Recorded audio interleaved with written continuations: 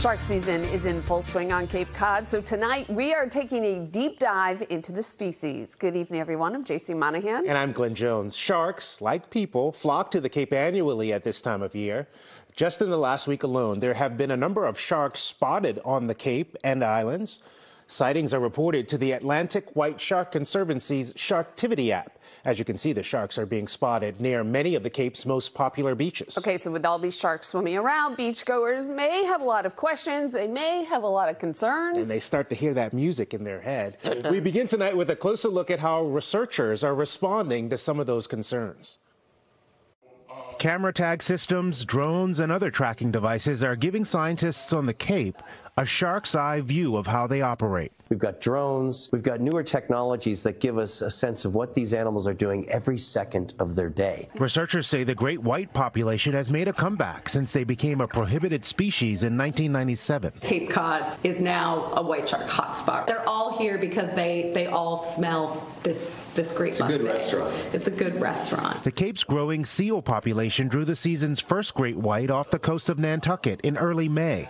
But that's not the only dish on the menu. Over the past few years, we've had increasing reports of white sharks stealing people's fish as they're reeling it in, because from a shark's perspective, it's a free snack. Scientists say people are not their choice of prey. We firmly believe, as much of the scientific community believes, is that when a white shark bites a person, it is likely a mistake. A shark bit and killed 26-year-old Arthur Mediki in 2018 while he was boogie boarding in Wellfleet. It was the first attack on the Cape in more than 80 years. Anytime this happens, even though it's a statistically very rare event, there's huge blowback because it incites fear. People are nervous about entering the water, and it feeds right into all those myths we have about sharks. We are joined now by Dr. Megan Winton from the Atlantic White Shark Conservancy. Megan, I know NBC 10, we spoke with you at the start of shark season. How is the season shaping up so far, and has there been a lot of activity in the water? Hi, thanks so much for having me. You know, this season has been a little slow to start compared to years past.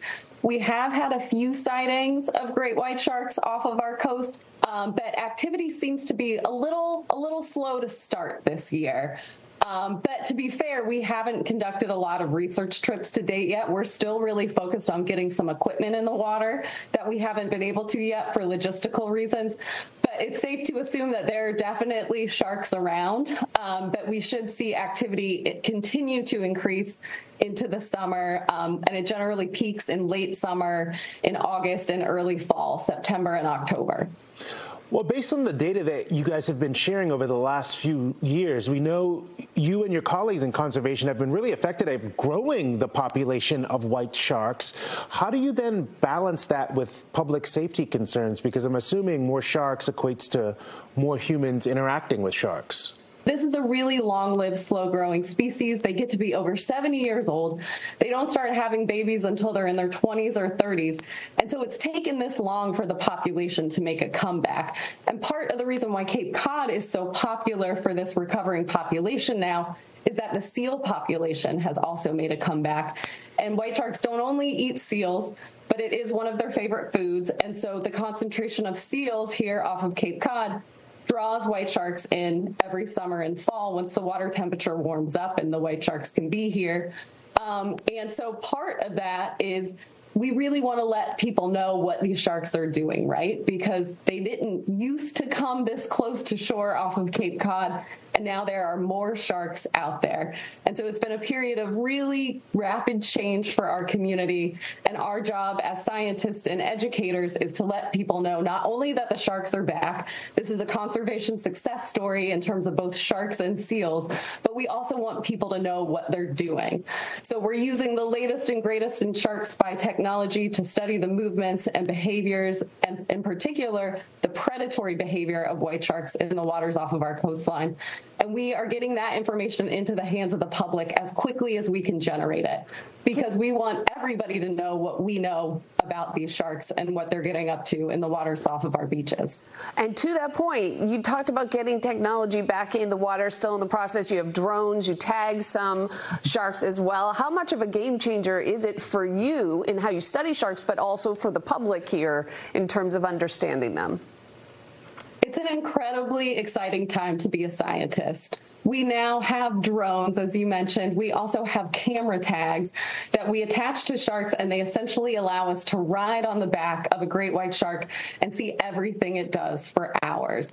Those tags also record an immense amount of data. They record everything that shark is doing and information about its environment 20 times a second. So we're generating massive amounts of data about these animals and their movements in our waters. And the drones have been an incredible tool as well. They've been a transformative technology. But one thing all these new technologies have been really great at as well is outreach, because it's one thing for me as a scientist to stand up and show you a bunch of graphs and figures and plots about what these animals are doing or might be doing, but it's so much more powerful to be able to show you and to be able to show people how close to shore white sharks are coming, how close to shore white sharks are hunting for seals, but it also gives people an understanding of what these animals are instead of what they're not. But what's been so cool about some of these technologies that we're applying, the camera tags in particular, is we're able to see exactly what these sharks are doing when they're out there.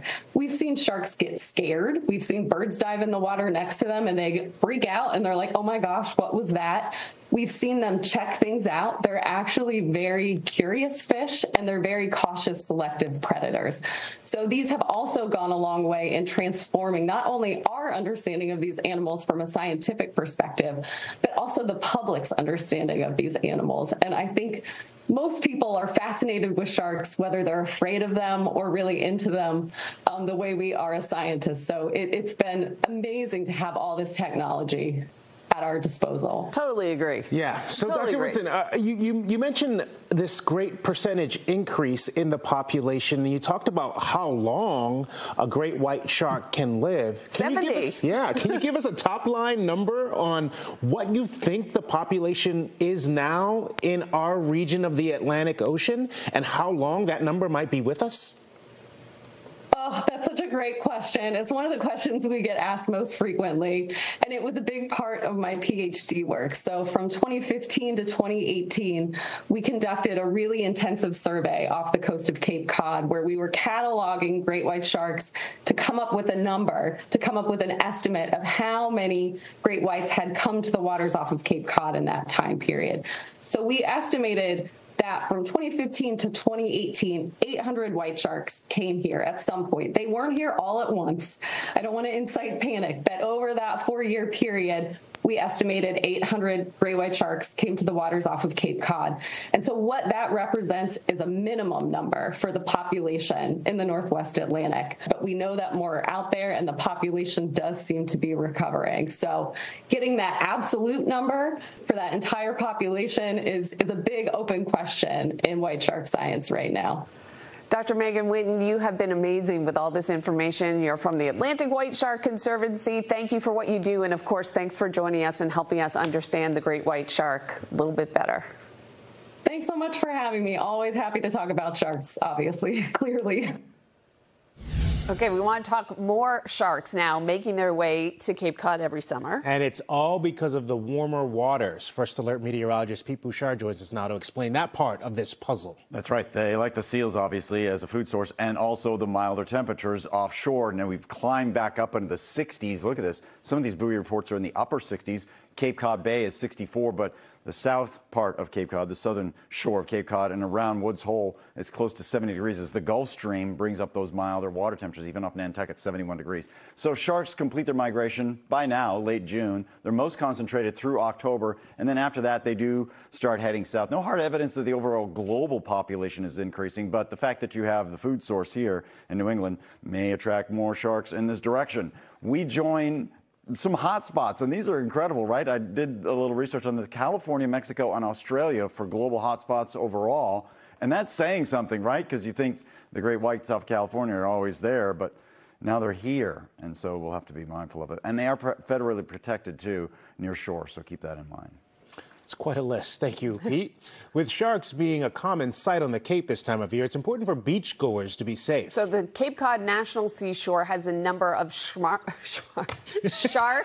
smart tips. Whoever wrote that, you're killing me. Beachgoers are urged to do the following. Be aware. That's because sharks hunt for seals in the shallow water. Stay close to shore so rescuers can get to you. Don't isolate yourself, so make sure to swim, paddle, kayak, surf in groups.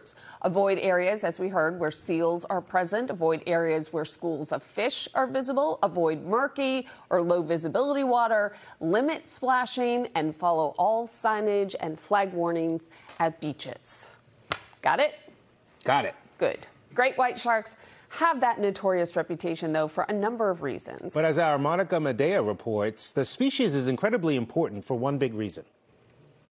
Massachusetts' most notorious predator is key to a healthy ocean ecosystem. That, according to a researcher who just wrapped up 20 years of studying white sharks in South Africa. Having top predators like great whites that help keep the balance. The Nova Scotia-based scientist, part of a team documenting what became the decline and eventual disappearance of great white sharks in False Bay, South Africa, the last sighting in 2018. This is where great whites are breaching out of the water, and it was famous. Those waters are now taken over by seal and seven-gill sharks, disrupting the food chain. As a result, we then saw the things that the seals and the seven-gill sharks like to eat.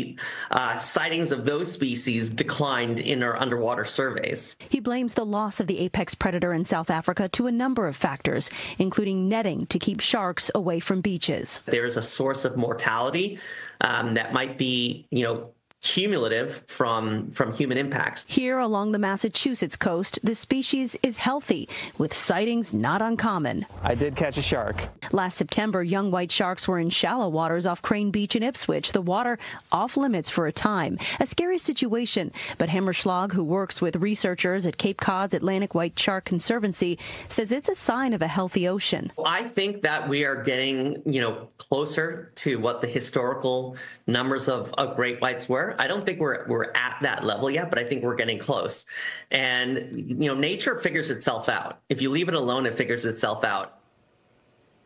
That was Monica Medea reporting. Jaws has come to life a couple of times here in southern New England in recent weeks. First, a 20-foot-long basking shark was caught on camera off Block Island back in late May. There was another close encounter the other day off the coast of New Hampshire. A few massive basking sharks crashed a bachelorette party around the Isle of Shoals, and that close encounter was a case of life imitating art for those on that bachelorette cruise. Our Mary Marco spoke with them about this jaw-dropping moment. 50 years ago, the movie Jaws made millions of people think twice about even putting a toe in the water.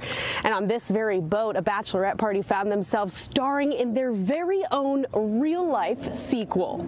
Holy... Oh my God. That is the biggest shark I've ever seen. A jaw-dropping surprise for a bride on her bachelorette. Terrifying. Yep. I'm hearing great white, I'm hearing thrasher, I'm hearing a basking shark, and honestly, they all mean the same thing to me. A shark's a shark, so I was... Morgan Irons' future sister-in-law, Colby Taylor, assured her that the plan was to cruise around the Isle of Shoals looking for whales. My dad's been a lobsterman his whole life. I've always been on the boat. I've never seen a shark in these waters. You have nothing to be worried about. All the gals were out back having a fun time, and all of a sudden we hear Colby scream. Colby goes, "I see a fin," and we all look, and everybody's like, "Oh no, that's a bird, that's a sunfish," and she's like, "No, that's a fin," and my heart starts racing. The bride's last sail before the veil quickly turned into a scene right out of Jaws on the movie's 50th anniversary. We were quoting Jaws going out into the ocean, so maybe we manifested the sharks. I'm not sure we meant to. Morgan hid in the back of the boat as Colby captured not one, but two sharks on camera about 15 miles offshore. It looked like prehistoric, like a dinosaur coming out from underneath. It was just this massive, massive body. The Atlantic White Shark Conservancy confirmed these are basking sharks. The second largest species can grow as big as the 42-foot boat they were on. To be honest, that's the biggest basking shark I've ever seen. It was like 25 or 30 feet. It was the topic of conversation for the rest of the night was the sharks. Yeah, definitely a day I will never forget. That is for sure. 25-foot shark. My That was goodness. cool, though, that they got to see that. I mean, they were safe. They're on the boat. Yeah, you're right. They'll talk about it for a long time. That was Mary Marcos reporting. And because of the success of movies like Jaws, sharks are pretty well-known members of the animal kingdom. There are a number of facts about the species you may be surprised about. The federal government has a few of them listed. One, sharks do not have bones. Most sharks have good eyesight, so don't think you can hide. Not all sharks have the same teeth. Scientists age sharks by counting the rings on their vertebrae. Blue sharks are actually blue, and sharks can go into a trance. Yes, I've heard that part before. But how? Yeah, they just kind of like Space cruise. It's like floating underwater almost. If you have a question about sharks or any other topic we are discussing at 7 o'clock, just reach out to us. Use the email address on your screen. It's boston.question@nbcuni.com.